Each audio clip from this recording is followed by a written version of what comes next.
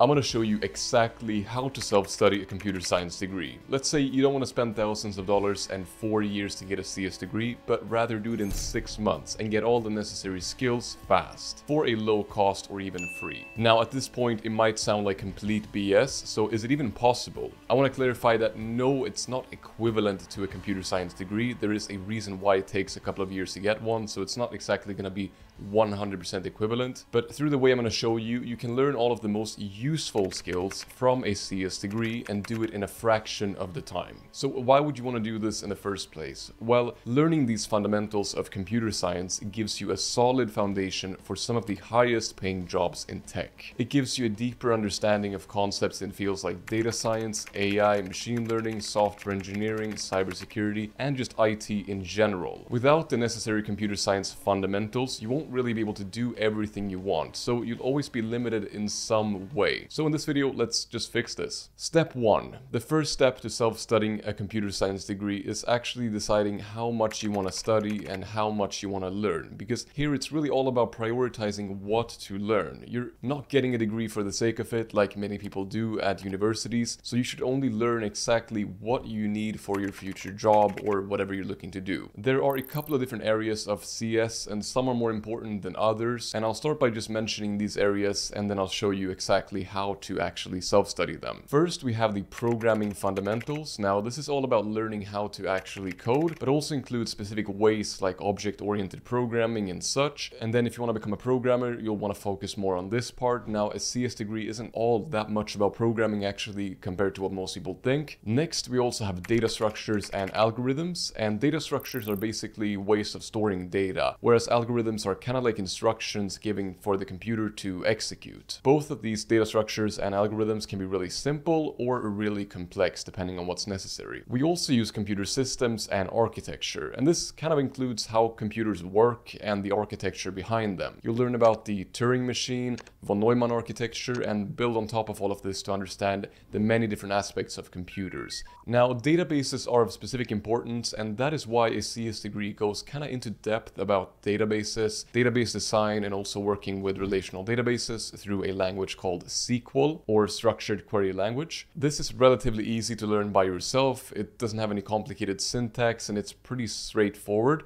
and it's also really useful for many jobs in the industry. Now we also have mathematics for computer science, and this is kind of the part that you'll spend most of your time on if you haven't studied this before. While computer science certainly isn't like a physics major or something like that, there are still quite a few challenging math courses, and the most common math courses for CS majors are calculus, discrete math, and linear algebra, and for good reason. This part is going to be challenging, but now with so many great resources online, tutorials, YouTube videos, all that kind of stuff, you can definitely do this even from home. Just imagine the people that were learning this straight from a textbook with no YouTube, no Google, no ChatGPT, and no forums with millions of questions already answered, so you'll be fine. After this, you can also take a look at the theory of computation, the more theoretical aspects of computer science, but I wouldn't focus too much on this now. It's just gonna feel overwhelming doing all of this at once, and I think it's kind of good to keep the plan simple.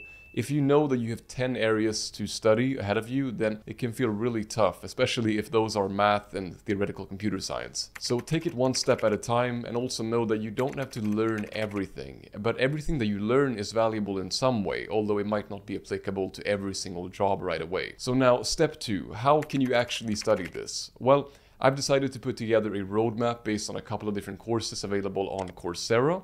And this is because all of the material can be accessed for free. Now, you can also just use a YouTube course or find some other resource, that's completely fine. I'm just giving you this example. If you do want a certificate after completing the courses, you will have to pay, but you can also just take all of these courses for free on the platform without a monthly subscription. So let's get started. First, to learn discrete math, we have the Introduction to Discrete Mathematics for CS specialization from UC San Diego. Now this one is 3 months at 10 hours per week. I think you can do it a little bit faster, but it's also quite challenging, so perhaps not. And this one will give you a solid introduction to what discrete math actually is, because frankly, if you come from a non-technical background, chances are that you haven't even heard about this. And next we also have statistics and probability. Now this course from the University of Amsterdam will give you a basic introduction. The downside is that this is by no means the same level that you'll do in a real CS degree. It's just kind of an introduction to the field. But the point is that it's supposed to give you a general understanding of CS, because we don't have 4 years to learn every single thing. If you do struggle with the math part, I would definitely recommend YouTube, but especially videos that involve exercises as well, for example 3 Blue 1 Brown or Trev Tutor for those kind of math courses. Next, let's talk about programming fundamentals. So here's a course that you can use to learn object-oriented programming in Java,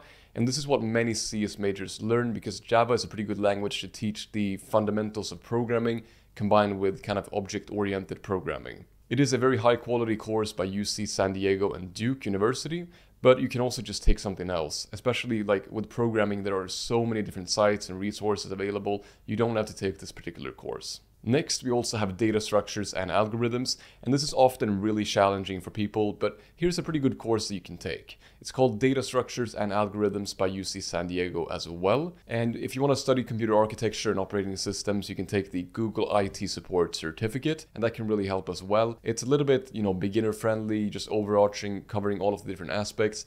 But I do think that it's really, really valuable as well. And it's going to give you a general introduction to many different things. You absolutely don't have to complete all of it, especially if you have some experience before, but it can still give you a good, fundamental understanding of IT in general. We also have networks, which I also think you can learn through that certificate. And again, you won't become an expert, but they do teach you the most important things today and what's actually useful. Now, a reason why a CS degree takes so long is because all of the theoretical stuff, you're not just focusing on programming, you're doing a lot of the, theoretical stuff. And some of it is more relevant and useful than others. So here you kind of focus on those aspects. Next, we also have software engineering specifically. And I think this course, Java Programming and Software Engineering Fundamentals by Duke, can help you with that as well. It is beginner level. It goes through things that you've learned before, like in the previous programming course, so you may want to take pieces of it, but it can still be really valuable. Finally, I think the course Learn SQL Basics for Data Science is a pretty good option. There are also a couple of other ones if you come from another field. The third step is to specialize. So far, it's kind of been a very general introduction to the areas of computer science, but it is a very general degree. So to get a good job, you'll need to specialize in something and actually focus. And this is where you can really shine. Let's say you want a software role, then focus on learning the necessary skills for that role. And if you want to go ahead and work in cybersecurity, then learn those skills. Whatever you want to do, it will be easier with your new computer science understanding. I also recommend MIT OpenCourseWare, and all of their courses are available for free. It's pretty much the same as on campus, just that you're accessing it on their website online or YouTube or EDX, I think. Now, it can also be really hard to stay motivated, so I do recommend courses with certificates and kind of progress reports to keep you going. It is always really easy learning the first month, or at least the first week, but then it just gets harder and harder, and consistency is the key here. Whether you just want to self-study for fun or get better jobs, I wish you good luck, and thanks for watching this video, and I'll see you in the next one.